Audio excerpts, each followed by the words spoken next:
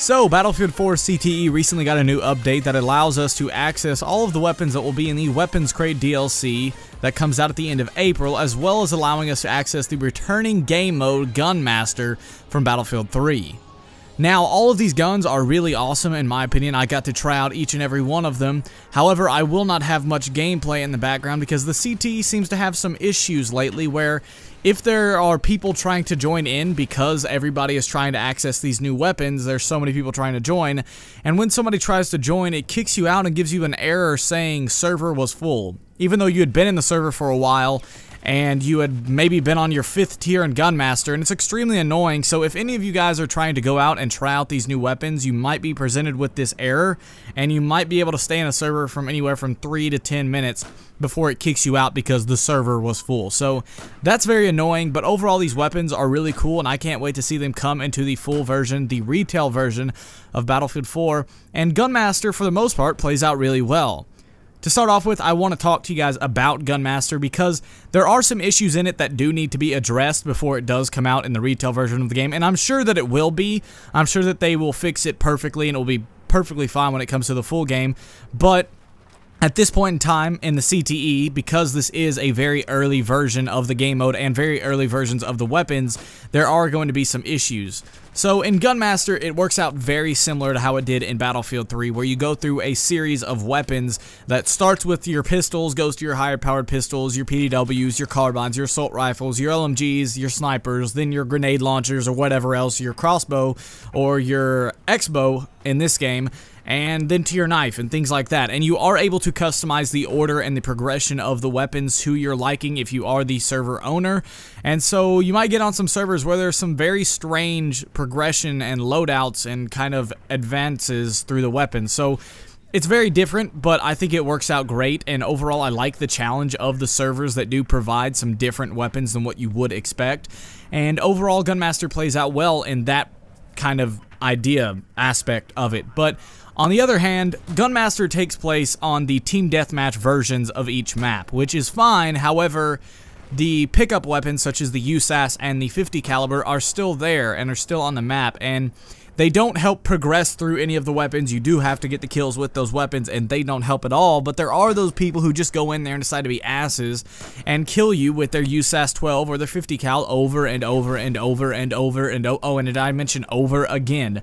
And it gets really, really redundant and really, really annoying. And I ended up dying maybe 4 or 5 times in a row to a guy with the USAS 12 because he continued to do it over and over. He would pick it up as soon as it respawned and everything. It was annoying as hell. So hopefully they take that out. And if they don't do that, I would really not be opposed to them moving the location of the map to somewhere else. Like for example on Siege of Shanghai, instead of where it is currently located on Team Deathmatch and Domination, I would really like them to maybe make it take place where the big building that falls down is. You know, you can maybe fight on top of the building, on the bottom of the building, and the surrounding area that goes right up to the edge of the water, and then some of the road out in front of the building. So I think that would be a really cool place, so maybe they can think about moving the locations of where you can actually play this game mode on each of the maps, and I think it would turn out really well if they tried something different than the usual team deathmatch and domination maps that we are used to seeing on most of the close quarters and small maps like Diffuse and all the other ones along with it. So overall, Gunmaster is fine. It plays out well. But if they could just maybe fix the pickup weapons and remove them from the maps completely, or just move the maps elsewhere, either way it'd work out very fine, and I think it would be great to play Gunmaster because I love Gunmaster. I've always loved Gunmaster, and it plays out very similar to how it did in Battlefield 3. Now, taking a look at the weapons, as you guys might remember, I made a video predicting what the weapons will be, and for the most part, the predictions were correct that I had, as well as a lot of people had. And overall, the weapons are really cool. You get the AN-94 for your assault rifle, which everybody predicted, and then for your carbine and your PDW, you get a GROZA, and one is GROZA-1 and one is the GROZA-4. And what the GROZA is, it is basically the OTS-14 that I talked about in my prediction video. The OTS-14 GROZA is the full name of the weapon, and as I said in that video, the OTS-14 is very versatile, where you can do some quick change modifications to make it be basically a PDW or a carbine or a sniper or an assault rifle. And it looks like their way of bringing that aspect into the game is basically by making 2 different GROZAs of different names that are able to either be a PDW or a carbine. And the carbine has a faster firing rate compared to the PDW, but it has a lot more recoil that is very sporadic. But overall, the weapons seem to be balanced pretty well, and I can't wait to see them come into the full game. We also get the L86A2 LMG, which is more like an assault rifle at this point in time. And we also get the Mare's Leg, which is basically, as you guys remember my prediction video, I talked about the model 1894. The Mare's Leg is a sawed-off version of that weapon. That's how it originated, and gradually it became its own thing, but it was originally just a sawed-off version of the Model 1892 or the Model 1894, one of the two, and they're basically the same gun anyway, so that's how the Mare's Leg comes to be. And it's a really cool sidearm that is basically a miniature sniper rifle you can carry around with you. Now, it's not like it's overpowered. It only has a certain one-shot kill range when it comes to headshots, but it's about as powerful as a Magnum, so I'd say it's fairly decently powerful, and I think it's a lot better at using at range. However, in close quarter situations, you will find it more difficult because you will have to pull the lever back every single time you shoot, so that can be a drawback. You'll notice all of these weapons, besides the GROZA-1, have got a very soap bar type of thing, as I'm referring to it right now. If you remember in like prison movies and stuff, people will carve knives and stuff and shanks out of soap bars, and that's basically what these guns make me think of, like they've been carved out of a soap bar. And the reason why it's that way is because they haven't exactly finalized the textures on them, and I'm sure, I guarantee, there's no doubt in my mind that the guns will be finalized in textures before the gun does show up in the full retail version of the game. On another note, the AN-94 is not quite what we expected it to be at this point in time, but I'm sure it will change.